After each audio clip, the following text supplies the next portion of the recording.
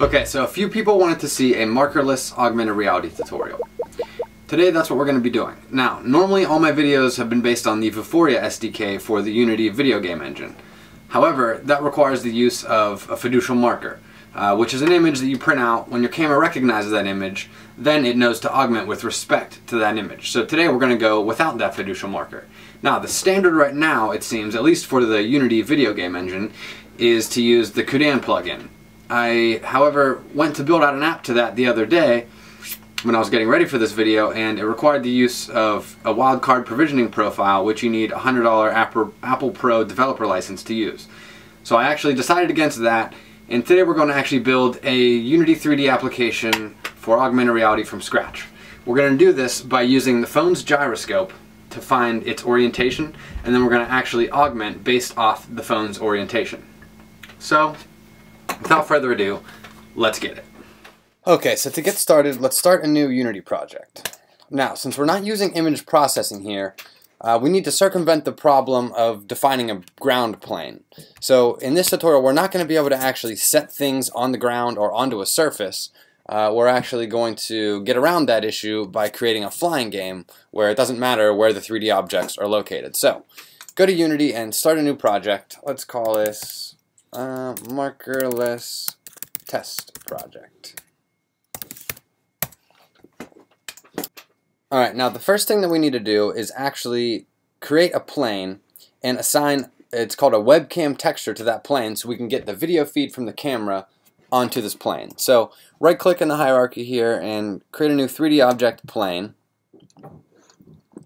Now we're going to have to turn this sideways, such as this. So make this, let's go -90, and drag this in front of the camera so that when you click on the camera you should be able to see it right here.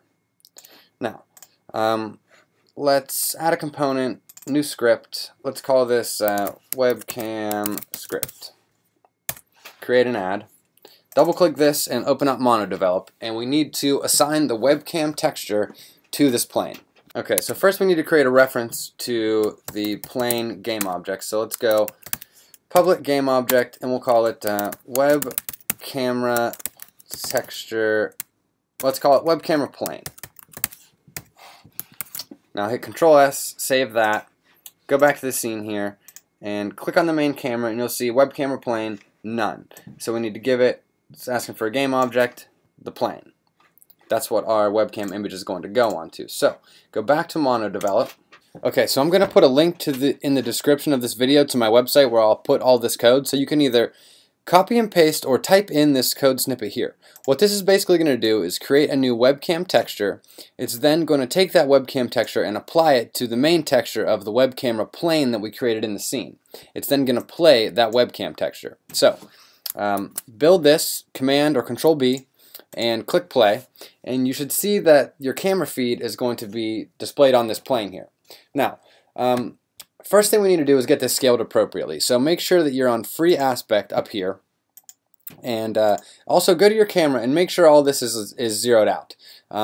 If it's not, unclick play and make sure it's all zeroed out. Now, click play again and go back to the plane, and we're going to need to play with these values here. So first of all, the Z should be, you should be somewhere around 7 or 8 scene units away. So let's, that looks okay right there. Well, let's make it 8 some scene units away. Play with the Y value until that looks like it's taking up the full screen there. And then, let's see, X, that looks like it's about center. So now play with the X and Y scale and get this scaled appropriately here. So like I said, it's taking up the whole entire scene view. Alright, so that looks good. Now you're going to notice a couple funny things here. My X rotation is -90. This is because I'm going to be building out for an iPhone, and the texture you'll find whenever you build it out to your phone does all kind of funny things. On iPhone in particular, it inverts the image and it puts it upside down.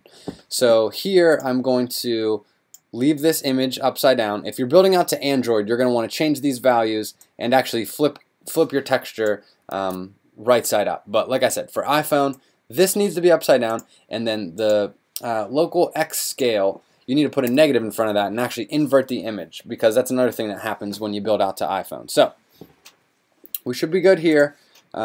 copy these component values, click play, and paste them back in.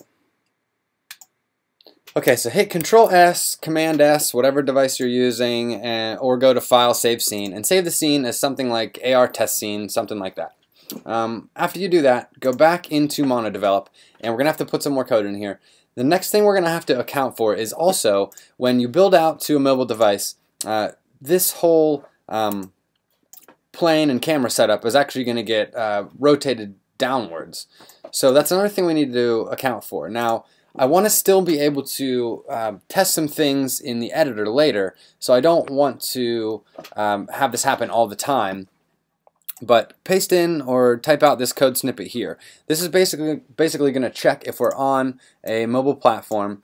If we are, we're going to create a camera parent object, and then we're going to set that camera parent's transform to this camera's transform, because this script is located on the main camera. So anytime you say this, you're referring to the main camera.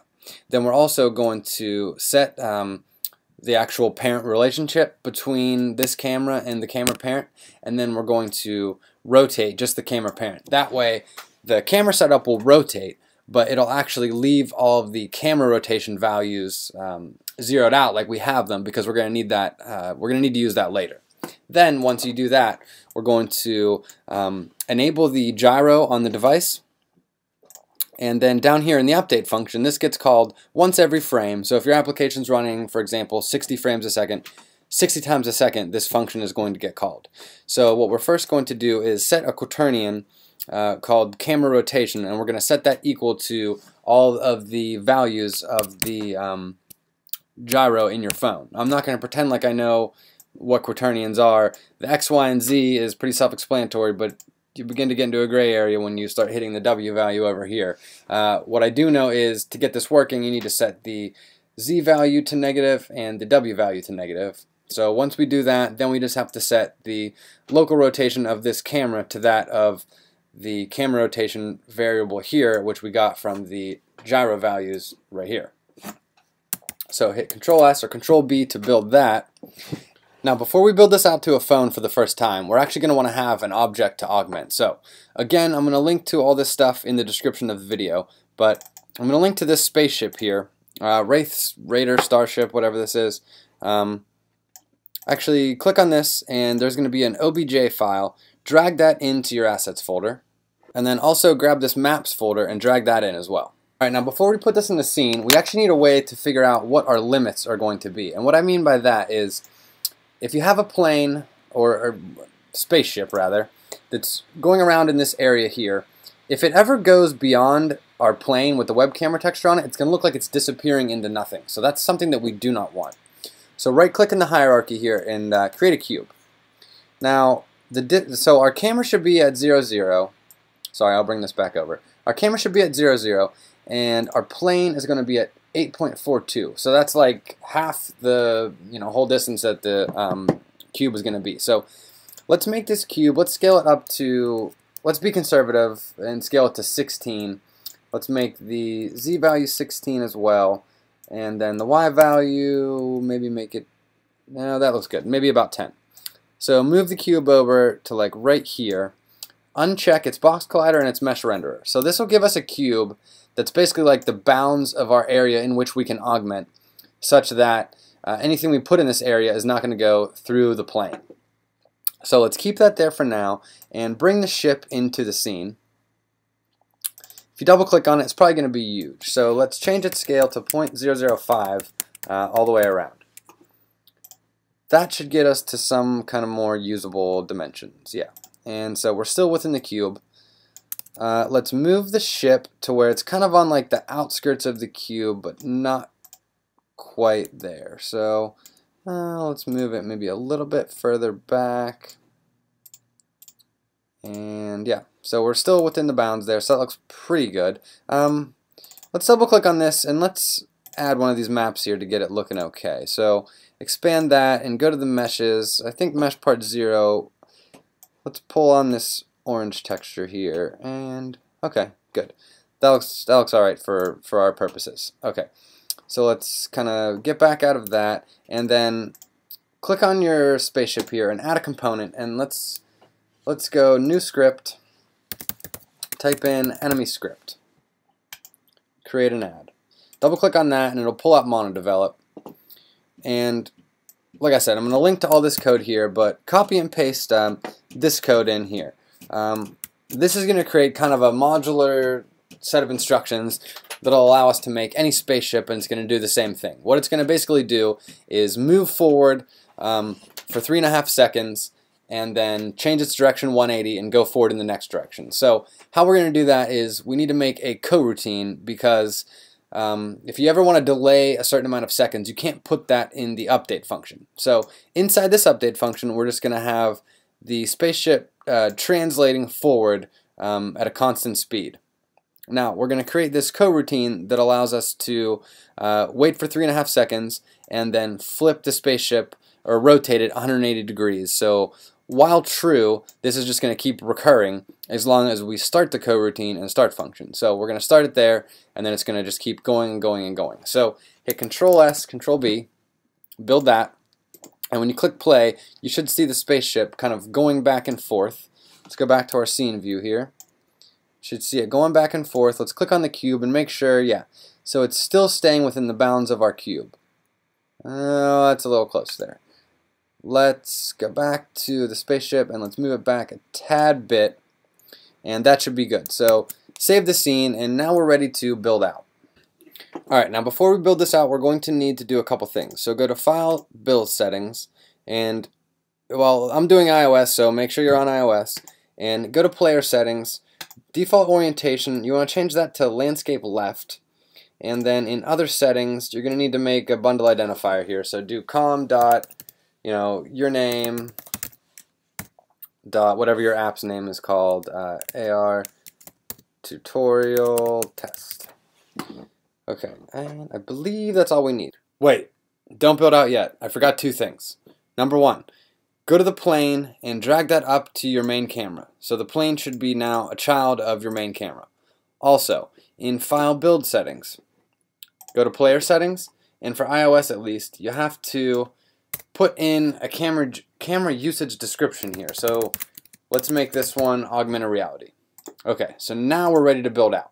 Click back to here, and you can click Build and Run, and then save this as, let's go, AR Test iOS. And that's going to save the Xcode project into your assets folder, wherever you put it. Now this will pull up Xcode and it'll start processing, but you need to make sure you have a team selected here, or else you're going to get an error, which is what I got up here. So if you don't have a team, create one. I'm just going to choose mine. I already made it.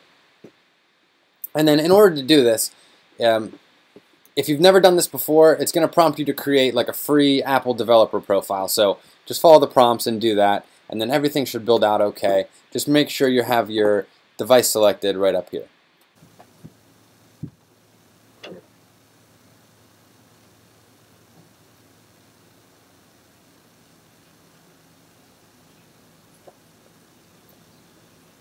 Okay, if you've made it this far, you've successfully completed your first augmented reality, your first markerless augmented reality app. Now, if you want to stay tuned, I'm going to try to blast through making the rest of this game as quick as possible. So, that being said, go to your starship and highlight all this stuff. We're first going to get rid of the shadow on the ship because I hate that and it bothers me. So click all of this stuff, expand this mesh if you have to, Make sure you click all these, and under Cast Shadows, click Off. Alright. Now, let's create a UI canvas, and we're going to make the spaceship part here. So, like I said, I'm going to link to all this stuff in the description, drag in the crosshair image, and drag in the cockpit. Alright, with that in there, right click on the canvas and add a UI image, and then double click that, and that'll bring up this image, and you can zoom out a little bit. Now, click on the cockpit and go up here to texture, make it a sprite, hit apply, and same with the crosshair, make that a sprite and click apply. And then let's do the cockpit first. So, oh, you know what? Sorry, don't drag that.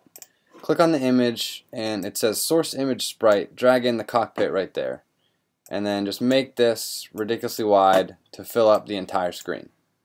You want to actually make it a little bit wider because the canvases on some phones it won't be full screen, so make this as wide and as tall as you can, something like that. Now put your crosshair in, so right click on the canvas, create another UI image, and drag your crosshair into the sprite section there. Okay, now let's get bullets firing. First we need to create a button to fire the bullets. So create a UI button as a child of the canvas, and bring the button down to the middle there. Source image, I think I made it a circle, so do something like that, and change the width and the height to where you get a nice little circle there. Let's delete the text. I don't want any text on it. And let's make it a different color. I think I made mine red, so change that to red there. Now we got a button. Now we need to go back to the monodevelop and go to the webcam script. And we need to create a button. So go, oh you know what?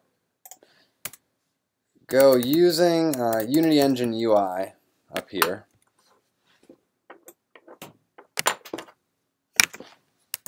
If you don't already have it. And then create a public button with a capital B, and we'll call it button. Let's call it fire button. Then hit Control B to build that, and click on your main camera, and you'll see now here, if you click around for a second, it'll come out fire button, none. Drag in that button from the canvas right there. Now go back here and we need to, I'm just going to copy and paste this in rather than typing it out just because it's going to be quicker. So in the start function somewhere, anywhere, we need to add a listener for the button, and it's got to be fire button. And the function is going to be called on button down.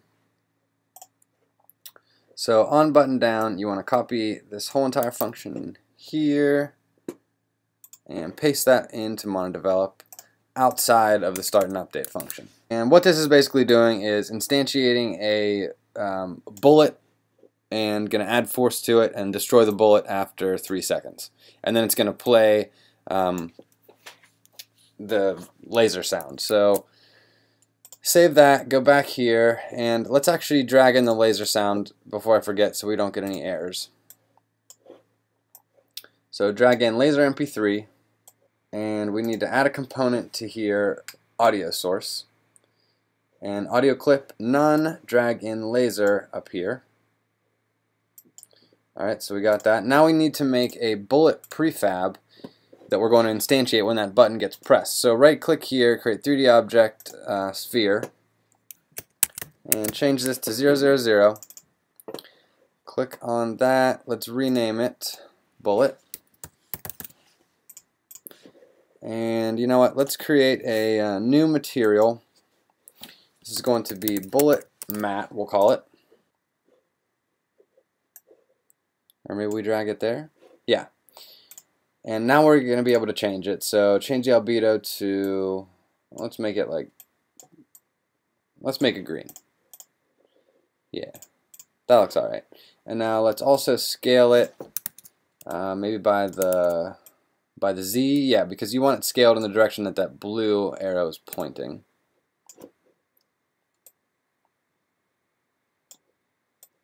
And let's change these values to like 0.5. So it'll just be kind of like a skinny long laser. There we go. Now here we're going to want to add, okay, so it's got a collider. We want to add a rigid body. That way we can add force to it. So uncheck use gravity. And that should suffice, hopefully. So now in your assets folder, right click and hit create folder. And make sure you name this resources with a capital R. Double click that and drag the bullet into there. Now delete the bullet from the scene. When we click play and we hit that button, we should have, hopefully, a bullet getting fired. Very good. Now, a couple things I noticed there. Under Assets, Laser, no, sorry. Go to Main Camera, Audio Source. It says Play on Awake, so uncheck that.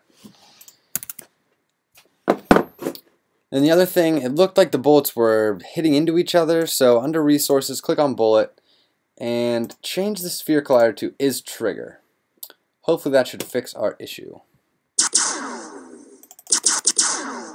Yeah. Alright, everything looks good there. Another thing before I forget, and this might not be a big deal, but let's go to the plane and turn its Mesh Collider off, because I don't want anything colliding with that plane. We're very close to being done here. So now we need to go to Assets, Import Package, Import Particle Systems. So what this is going to do is import the explosions. So we're going to be able to actually shoot a ship, and when the bullet collides with the ship, it's going to instantiate this flare prefab, and it'll make it look like the ship's exploding. So I'm going to try to do this as quick as I can, because it's like 4 in the morning where I am, and frankly, I'm over this right now. So we're close. We got our standard assets. We're going to go to Particle Systems, Prefabs, and find Flare Mobile, and drag that into the scene. And then go to your Assets, and Resources, and drag in Flare Mobile. And you can delete that from the scene. Now also go to your starship, and we're going to add some kind of afterburner effect. So let's go back to standard assets, particle systems, prefabs, and we're going to drag afterburner onto the starship, making it a child. And with that highlighted, move that back a little bit and rotate that like 180 degrees. So it looks like it's coming out of the back of the ship.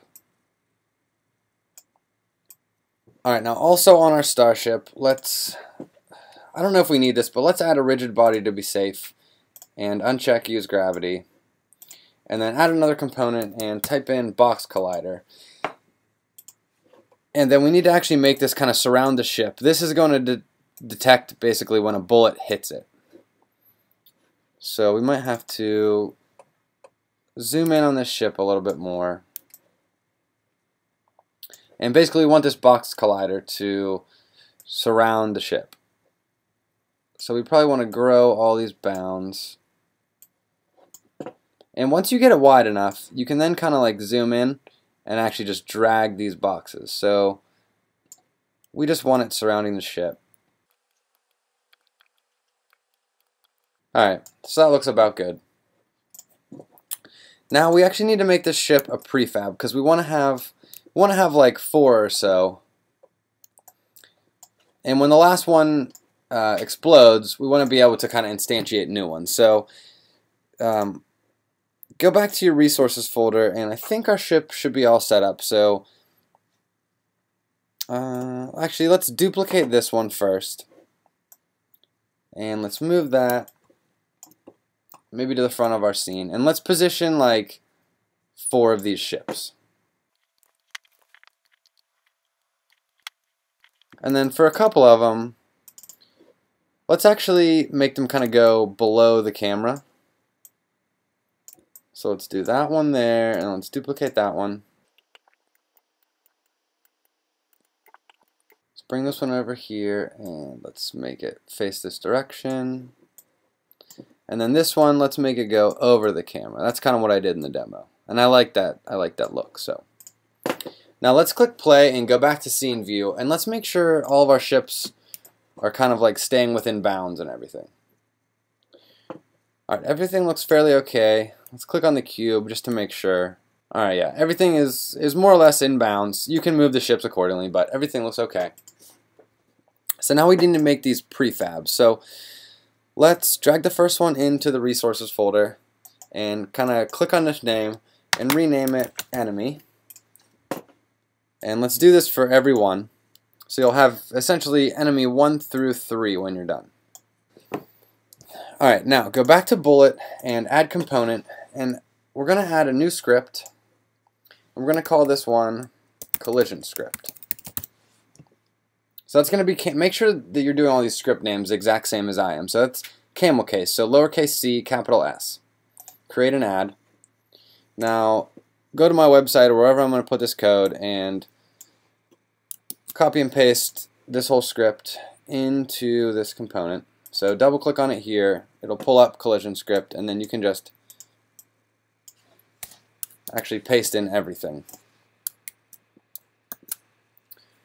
So what this is doing is checking for on trigger enter.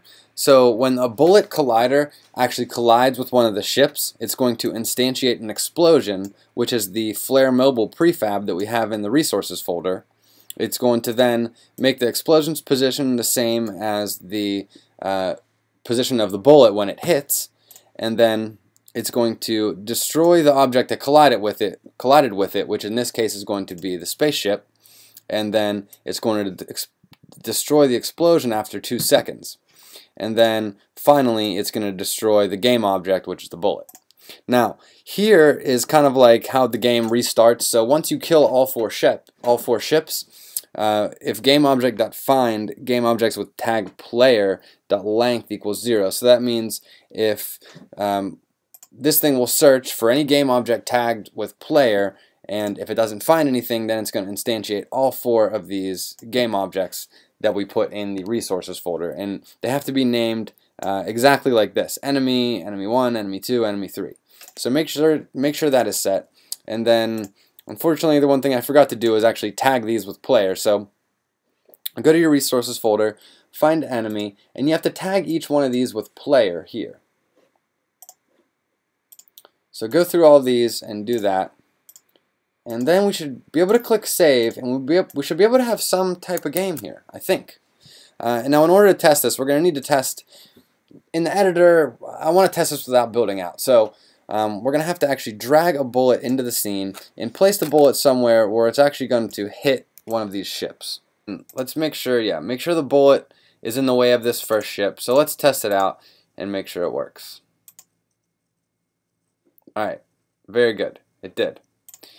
Okay, so now let's delete this bullet from here, and let's build this out and make sure everything is kosher. Okay, so I built it out and everything seems to be working perfectly. When you shoot the ships, they actually explode, the sparks fly, sound is working. So that's it. I'm done for the night. Hopefully you guys enjoyed this video. If it helped you out in any way, please leave a like. Subscribe to my channel for more videos like this one, and definitely let me know in the comments what you guys want to see in the next video. Good night.